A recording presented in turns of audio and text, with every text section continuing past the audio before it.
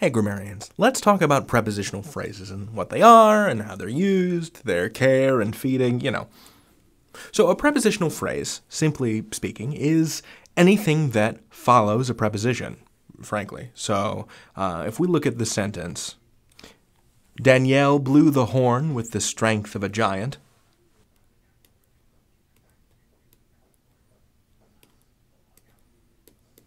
Quick little doodle there. There's Danielle blowing the horn with the strength of a giant. So this part, with the strength of a giant, is a prepositional phrase. Actually, it's two prepositional phrases, because there's with the strength and then of a giant.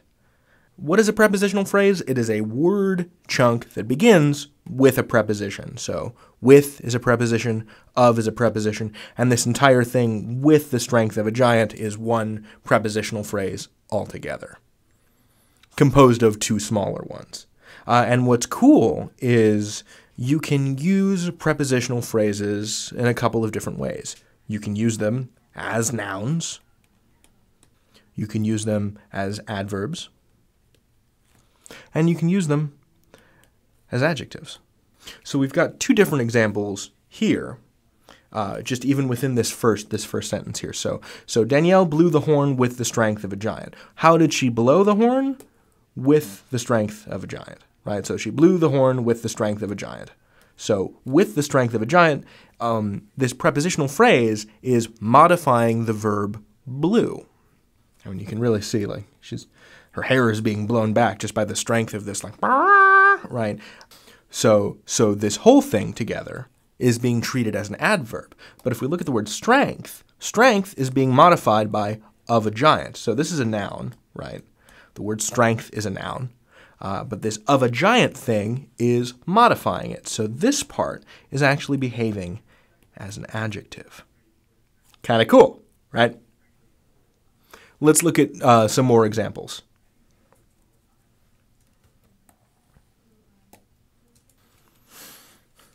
To steal the Queen's diamonds would be a terrible crime. This is actually something we'd call, in addition to being a prepositional phrase, this is something we'd call an infinitive. The verb to steal, when it's presented like this with the to form, never conjugates. It's not affected by time, so it's kind of infinitive and infinite. But we're treating this whole thing as a noun, right? Because to steal the Queen's diamonds is kind of all being considered one thing, this big old prepositional phrase, would, right? To steal the Queen's diamonds would be a terrible crime. So this prepositional phrase is acting like a noun. Let's try another one. I don't know what that is. I just made it up. But let's pay attention to how the prepositional phrase of glass works in the rest of the sentence. You know, what part of this is it attached to? It's not I of glass or enjoy of glass. It's the cathedral of glass. And that means that this of glass thing is describing cathedral. A cathedral is a place or a structure, so it's a noun, right? So if of glass is modifying this noun, that would make it an adjective. So of glass here, this prepositional phrase is behaving like an adjective. Prepositional phrases can be really powerful and really elegant and really cool. Like in Hamlet, in the to be or not to be speech, Hamlet describes death as the undiscovered country, from whose bourne no traveler returns.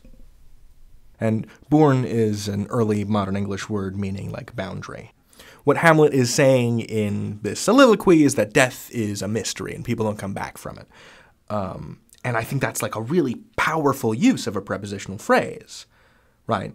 All of this is describing country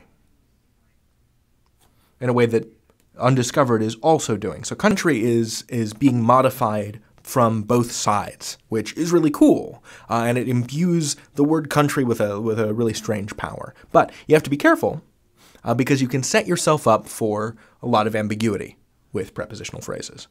You may remember this terrible joke from Mary Poppins.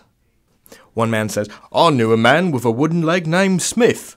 Other guy says, "But what was the name of his other leg?" Right? It's It's silly, but it's a good way to indicate where confusion can arise with prepositional phrases. So I would say generally that the solution to a problem like this is to just put the named Smith part earlier in the sentence. I knew a man named Smith who had a wooden leg. Maybe lose the prepositional phrase. That solves the problem. What I'm trying to say is prepositional phrases are very powerful, but you have to be careful about how you use them, because if you're not careful, you can create confusion or ambiguity. Anyway, you can learn anything. Sorry for the terrible Cockney accent. David out.